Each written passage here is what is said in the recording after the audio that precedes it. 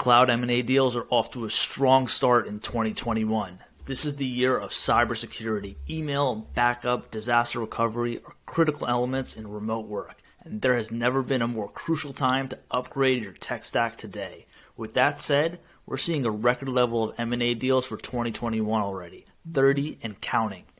First up, digital transformation is accelerating. 3 cloud giants have made 4 acquisitions in the first 2 weeks of 2021. Cognizant has acquired Servian and Linium. Accenture acquired RealProtect, and IBM acquired 7 Summits. I'll discuss all 3 major cloud deals by the cloud giants and why they matter. First up is Cognizant. It doubles down on digital intelligence. Servian's acquisition of Servian specializes in the transformation stage. They've partnered with Amazon, Google Cloud, Microsoft, all the top cloud providers, Snowflake, all the major guys. And they specialize in several verticals from banking, telecommunications, insurance, retail, and government. With over 500 employees in New Zealand and Australia, this will now double Cognizant's exposure in those regions in the land down under. So it doubles the size of its business in Australia and New Zealand now. The second big acquisition was a ServiceNow partner, Linium, that they acquired from Nest Digital Engineering. With 150 employees going from across the world, from New York to India. They'll be added to Cognizant's ServiceNow division, which is a really big workflow partnership. Linium has more than a third of its clients from Fortune 100 companies and has definitely won several leadership awards from the ServiceNow ecosystem. So I think we'll see a lot more. This is Cognizant's 10th digital focus acquisition since last January, and they've already announced about $1.4 billion in acquisitions in the past 12 months. So they're not slowing down in this space. Second is Salesforce. It's now become an important strategy to IBM's cloud strategy. So the last week, IBM has already decided that they're going to spin off their managed service provider business, double down on hybrid cloud from the Red Hat Linux acquisition.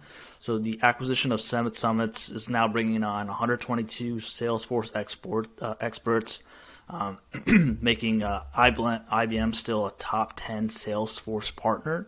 And they're going to continue to invest heavily in training, education, and support the key Salesforce products. And these guys are betting big on cloud transformation. They're going to continue to buy more space, more businesses in this space. It's going to be interesting what will happen when they spin off the managed service division, because that's mostly infrastructure, software, and hardware work.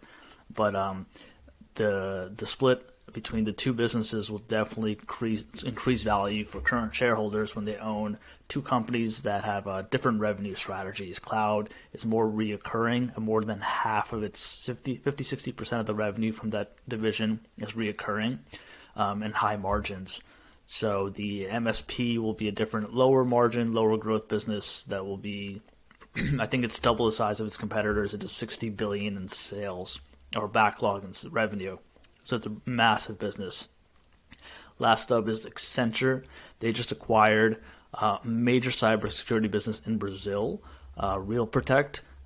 They cover the entire Latin American region. It's really hard to enter new countries without familiarity with the region, how they operate. So it's best to just acquire existing assets. So RealProtect is bringing a team of 90 cybersecurity experts who work in healthcare, energy, and banking. They work on ways to improve IT security and managed services with continuous monitoring and a security incident response team. So this deal will cement Accenture's footing in cybersecurity. Last year, they purchased a major division from Symantec that was later acquired by Broadcom, and they acquired several other smaller deals in this space.